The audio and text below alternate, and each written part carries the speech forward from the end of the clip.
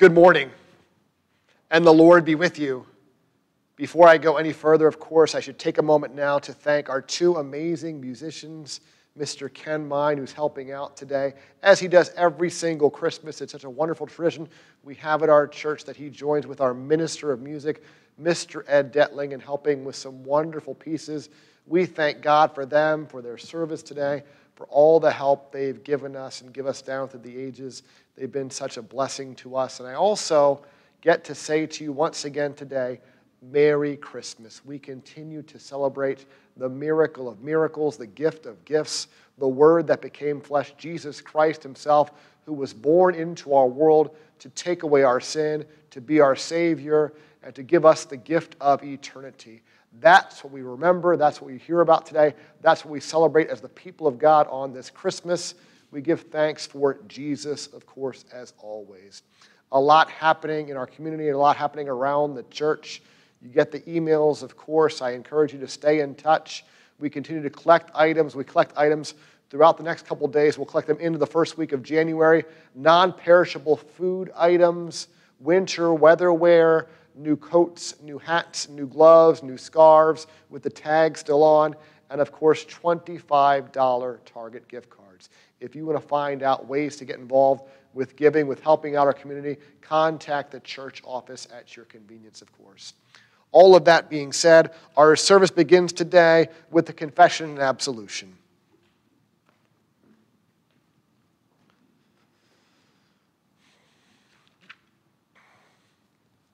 In the name of the Father, and of the Son, and of the Holy Spirit. Amen. As we celebrate the miracle, God himself born in human flesh, let us confess our sin and human weakness.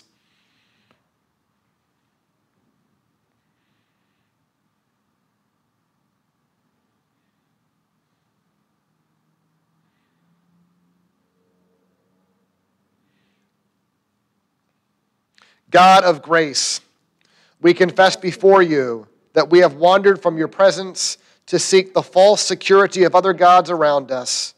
We often look for you in strongholds of power and wealth, and do not see your presence among the ordinary places of our world. Forgive us, O Lord, and redirect us to forms of service that fulfill your desire for us. Amen. You are my children. I am your Savior, says our God, who has redeemed us, who lifts us up and carries us all our days. In mercy and loving kindness, God forgives us all of our sins. In the name of the Father, and of the Son, and of the Holy Spirit. Amen. The Lord be with you. And also with you. Let us pray. Almighty God, grant that the birth of your only begotten Son in the flesh may set us free from the bondage of sin, through Jesus Christ, your Son, our Lord, who lives and reigns with you and the Holy Spirit, one God, now and forever. Amen. We continue with the reading of God's Word.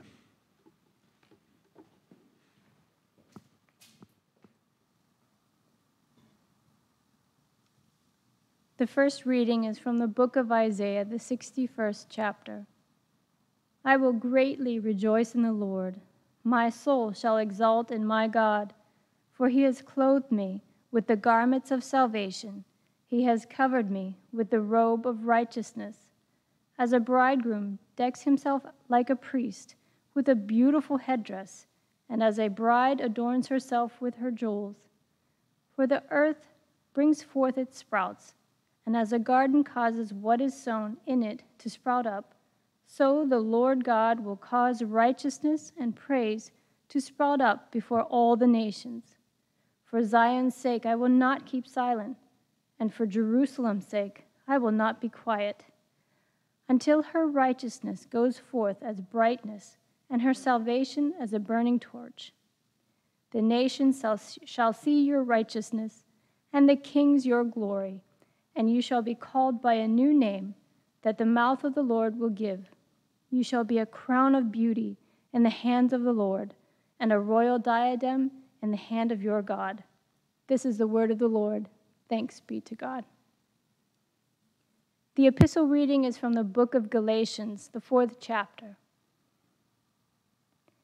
When the fullness of time had come, God sent forth his Son, born of a woman, born under the law, to redeem those who were under the law, so that we might receive adoption as sons. And because you are sons, God has sent the Spirit of his Son into our hearts, crying, Abba, Father. So you are no longer a slave, but a son, and if a son, then heir through God. This is the word of the Lord. Thanks be to God.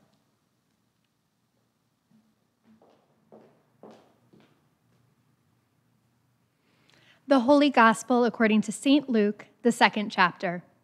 Glory to you, O Lord. When the time came for their purification, according to the law of Moses, Mary and Joseph brought Jesus up to Jerusalem to present him to the Lord. As it is written in the law of the Lord, every male who first opens the womb shall be called holy to the Lord, and to offer a sacrifice according to what is said in the law of the Lord, a pair of turtle doves or 2 young pigeons. Now there was a man in Jerusalem whose name was Simeon, and this man was righteous and devout, waiting for the consolation of Israel, and the Holy Spirit was upon him. And it had been revealed to him by the Holy Spirit that he would not see death before he had seen the Lord's Christ. And he came in the Spirit into the temple, and when the parents brought in the child Jesus, to do for him according to the custom of the law, he took him up in his arms and blessed God and said, Lord, now you are letting your servant depart in peace according to your word. For my eyes have seen your salvation that you have prepared in the presence of all people, a light for revelation to the Gentiles and for glory to your people Israel. And his father and his mother marveled at what was said about him. And Simeon blessed them and said to Mary, his mother, Behold, this child is appointed for the fall and rising of many in Israel, and for a sign that is opposed, and a sword will pierce through your own soul also, so that thoughts from many hearts may be revealed.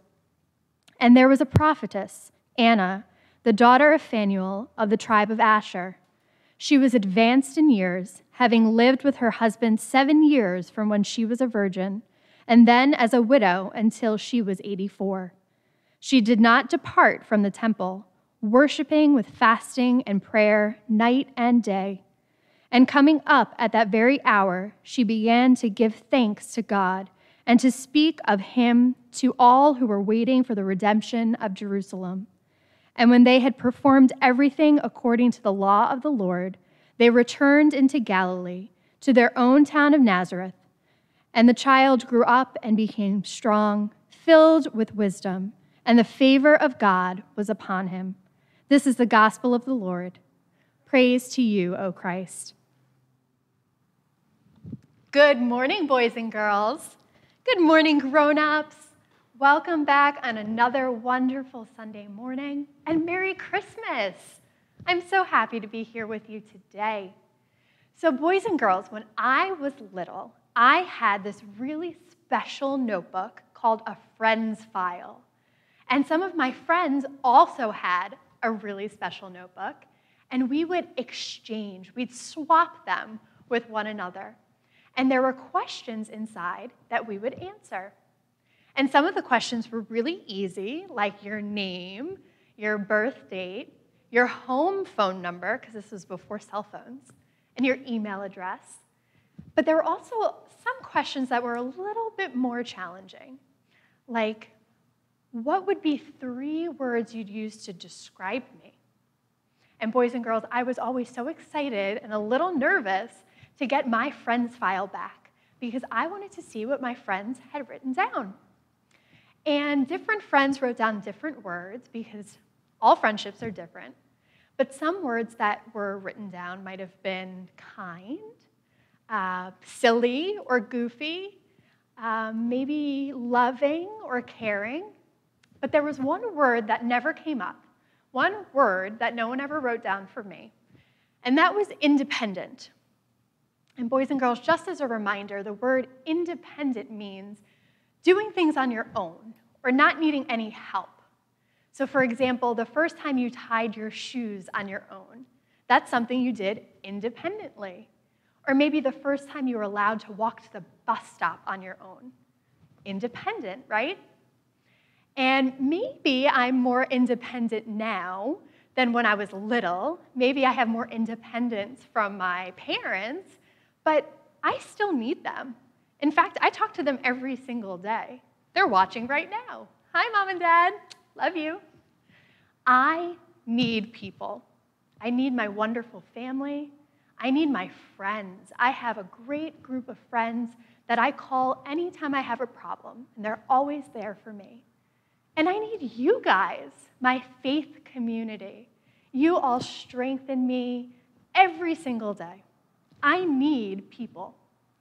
And boys and girls, there's someone else that we need, right? God. We need God.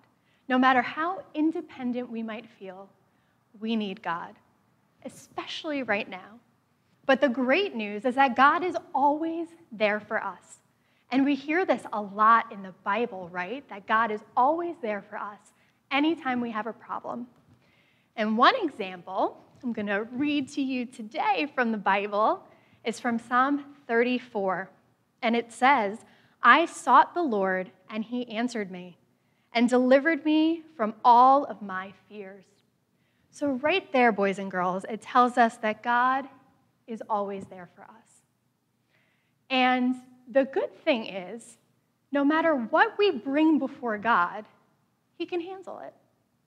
Now, boys and girls, I know that God loves you, and I know that you know he's always there for you, but do you know how strong God is? God is so strong. God made the heavens and the earth and everything in the universe. God is so strong. And because of that, he can handle anything that we present to him. And boys and girls, someone once said to me, God can handle your angry prayers. And I never really thought about that before. I always thought when I prayed, I had to be happy and excited and really positive.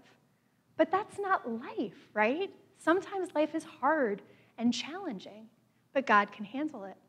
God can handle it when you're disappointed or you're frustrated or you're upset. If you said, God, I don't know why I missed that goal in soccer. I'm so frustrated. Or God, why didn't I do better on my math test? I'm so disappointed. God can handle it. So boys and girls, remember, we are strong on our own, but we are better together. So give it to God. God can handle your struggles. He can handle all of the burdens you have in your life. God can handle it. God is strong, and God loves you, so he will handle it.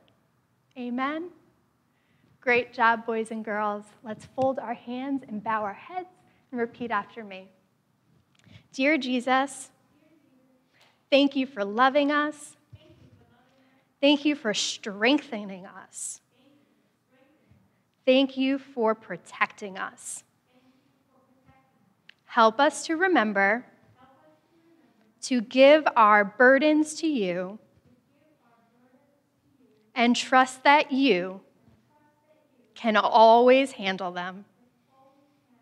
In Jesus' name we pray. Amen. Great job, boys and girls. We miss you, and we're praying for you. Merry Christmas, and we can't wait to see you so soon. Our service continues now with our hymn of the day.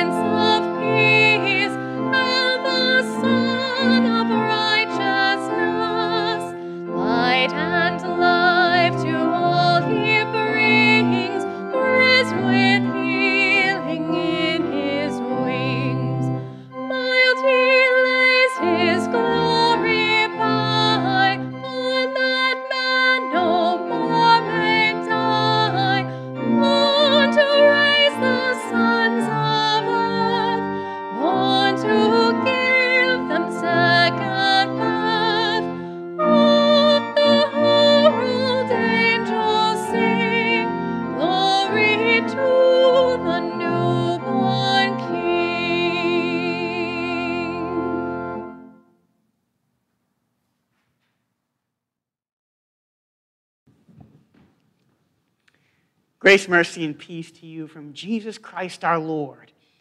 Amen. Merry Christmas! Oh yes, Merry Christmas. I hope you all had a blessed Christmas Eve and Christmas Day, however you were able to celebrate this year. We certainly are in unique circumstances, but I hope that nonetheless you were able to celebrate filled with joy, filled with the joy that we have.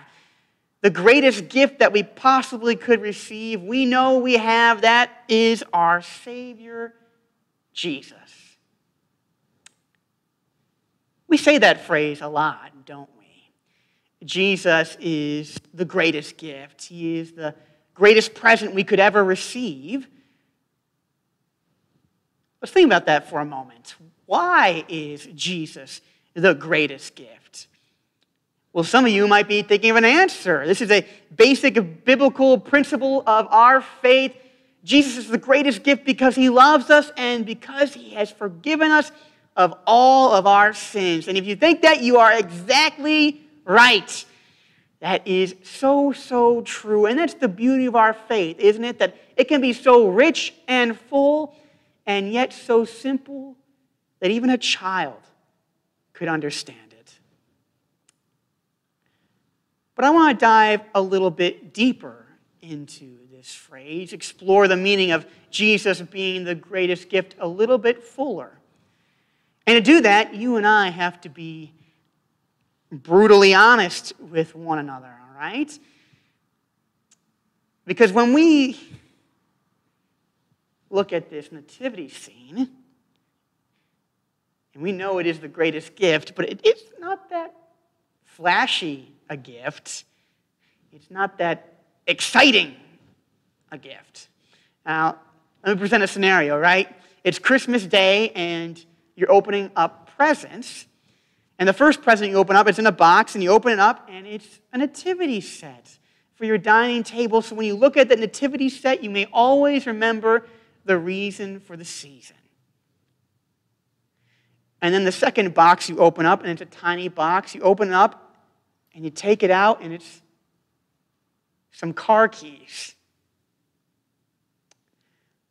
Which of these two presents are you going to get more excited about?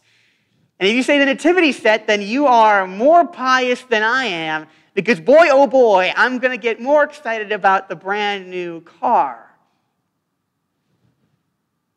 And let's not dream so small, shall we? And yes, that was a small dream, because here we are in church. We're talking about God here. And you and I know what God is capable of, all the great gifts that he could give us, greater than just a new car. He could snap his finger and give us longer lives, pain-free. He could snap his finger and give us all the possessions we need in our lives. He could pay off our debts just like that. He could say one word, and this pandemic would be over today. I think you and I could agree that would be a pretty awesome Christmas gift. These gifts, they improve the quality of our lives right here and right now. They are very great in our eyes. And yet, you and I still say that Jesus is the greatest gift. You see, our God, he's pretty cool, right? He knows what you need, as Jesus says. Our Father knows what you need before you even ask. And our God, even cooler than that, he knows what you need even when you don't know what you need. And while we always prioritize these earthly gifts, he's got a bigger picture in mind. He wants to give you a gift even greater than these earthly things. Because what's the problem with these earthly things? They are only temporary. A new car might be here one day and then wrecked the next. And maybe if you're good at taking care of your car, it still will only last a couple decades at most. And then it's worth nothing. Possessions can be lost, stolen, broken, worn down. Friends can come and go. Family members can pass away. Even our own lives are here one moment and gone the next. Like dust in the wind, these earthly possessions are. Lazarus, he's a great biblical figure to illustrate this point. You know who Lazarus is, right? He's the one whom Jesus raised from the dead. The scene is famous. Jesus, he comes to the foot of the tomb and he says, "Lazarus, come out." And what happens? But Lazarus' lungs are filled with air again. His heart begins to beat once more, and Lazarus does come out. Jesus gives Lazarus his very own life back. What a great gift that is. Perhaps the greatest gift ever, right? We should call up Lazarus right now and ask what it was like to receive this gift. But you and I know we can't do that, right? And not because Lazarus doesn't own a phone, but because Lazarus is not around anymore. Because once he was raised to life again, eventually he died again. Because the wages of sin is death. Even this great, beyond imaginable gift that Jesus gives Lazarus is only temporary. All the blessings and gifts that we receive from our God in heaven while on this earth, they are only temporary. And our God, he knows this. And he loves you so much that he doesn't just want to give you gifts that will last for 80 years and then are gone. He wants to give you the best gift of all. A gift that never wears down, that never can be lost, that never can be stolen. He gives you the gift of his Son. And we know why his Son is such a special gift, right? Because through the birth of his Son here on earth and through his death on the cross, we receive the forgiveness of sins, right? You and I, we know this. And because we receive the forgiveness of sins, we obtain access into God the Father's house in heaven forever. Brothers and sisters, why is Jesus the greatest gift? Because he is a forever gift. He is the only forever gift. He is the gift that surpasses all other things we could possibly receive right here and right now to improve the quality of our 80 years here on earth. No, the Son of God, his death and resurrection is a gift that lasts. That lasts until when we see our Father face to face, gives us access to our Father's house in heaven. As Paul says, because of what Jesus has done, we receive adoption as sons and daughters of the Most High God. You see, our Father, he's pretty cool. And he knew what we needed before we even knew. And he knew that 80 years, he loved us too much. That was enough time with us. He wanted eternity with us. And so he put on his thinking cap and he said, I know. I'll send my Son to die and rise again so that these people that I love, they can become members of my family.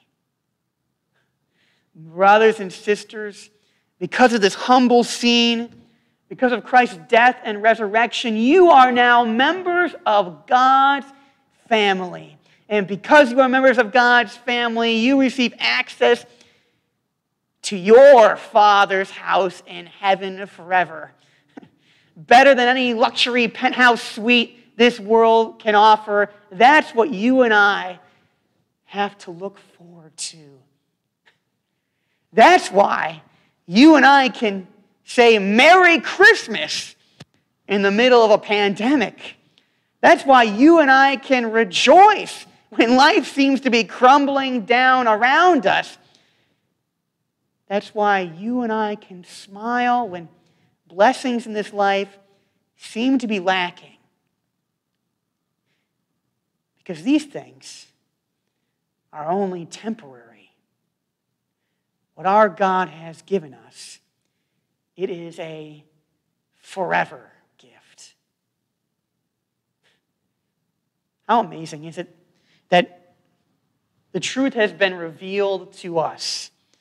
That we can look at this humble scene. Now, to an outsider, it might look like a mom and a dad and a kid, and nothing more. To us, we see the greatest gift of all.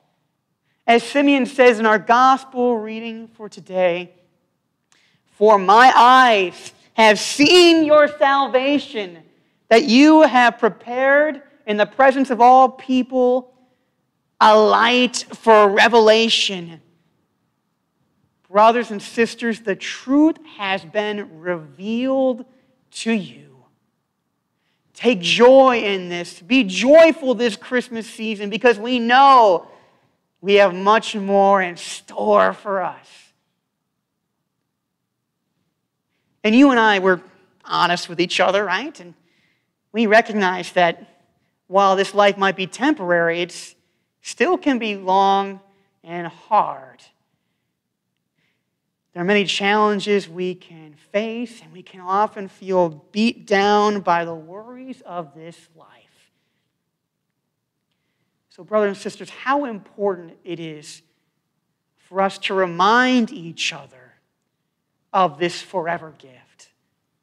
How important is it for us to encourage one another when life beats us down, to rejoice when there seems to be little to rejoice about, because we know we have the thing, the most important thing to rejoice about. And others, they may look upon us and see our rejoicing and look towards the same humble scene as we do. Brothers and sisters, be filled with hope. Persevere until the end, because in the end, it will all be worth it. Because you and I have received a forever gift. The end will not be the end, but it will be the beginning. So in this Christmas season, we can boldly proclaim with hearts filled up, Merry Christmas. Amen. Be filled with God's grace forever and ever. Amen.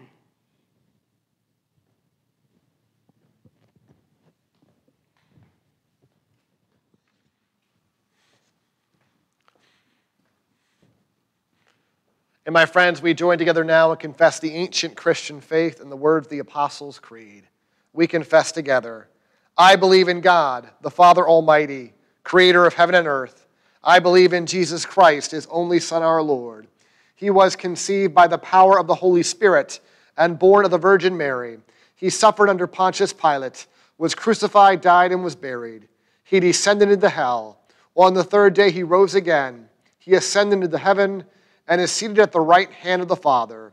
He will come again to judge the living and the dead. I believe in the Holy Spirit, the Holy Catholic Church, the communion of saints, the forgiveness of sins, the resurrection of the body, and the life everlasting. Amen. And let us pray for the whole people of God in Christ Jesus, and for all people according to their needs. Father in heaven, with great joy and humble awe, we acknowledge your dear Son to be the Word made flesh. We rejoice that because Jesus is now our brother, we have become your sons and daughters in baptism. Keep us, your children, in true faith in you and in fervent love for one another. Lord, in your mercy, hear our prayer. Grant to our leaders wisdom and justice as they govern. Be with our president, our governor, and all those who lead at every level of our national government. Use all citizens to speak in defense of the defenseless. Abide with those who labor on behalf of others, especially those emergency workers, firefighters, police officers, and medical personnel who work and sacrifice at all times to always keep us safe. Lord, in your mercy, as your Son upholds the universe by the word of his power, grant our nation to always walk in humility before you. Bless all soldiers this day who stand watch in foreign lands. Keep them in safety as they serve us, and uphold their families while they are apart. Lord, in your mercy. Gracious Lord, the great mystery of the Incarnation was first believed and proclaimed by common men and women, Mary, Joseph, and the shepherds. Give us confidence to tell the joyful message of our Savior's birth, life, death, and resurrection, that your Spirit may always work the miracle of faith as he wills. Lord, in your mercy, you sent Jesus to serve the poor and the forgotten before the wealthy and powerful. Keep us from false confidence in the earthly blessings you bestow, and fill our hearts with generous love towards the destitute and the suffering, that they may see Christ's love in ours. Visit and relieve the sick and the injured. Especially today, we do remember all the special people in our prayer guide and those we now name before you in our hearts.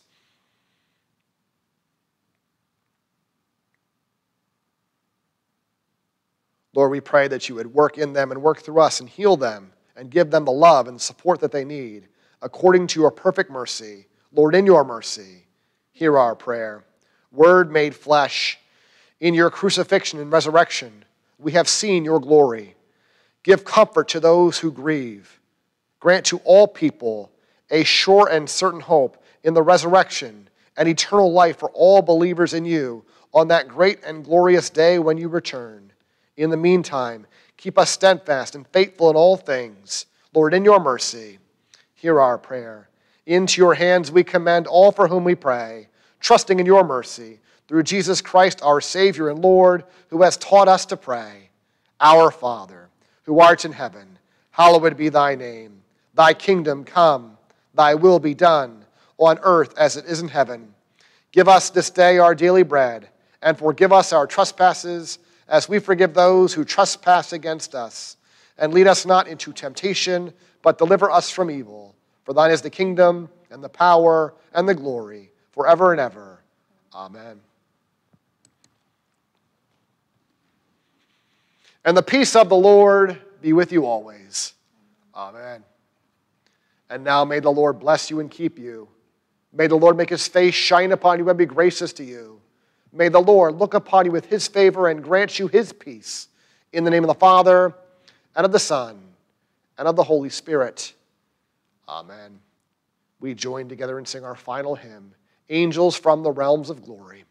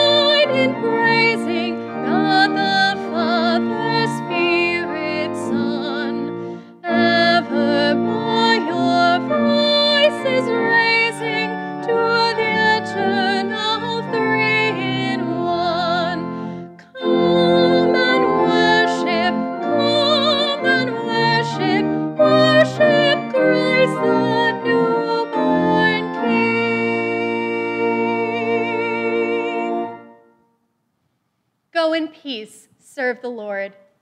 Thanks be to God.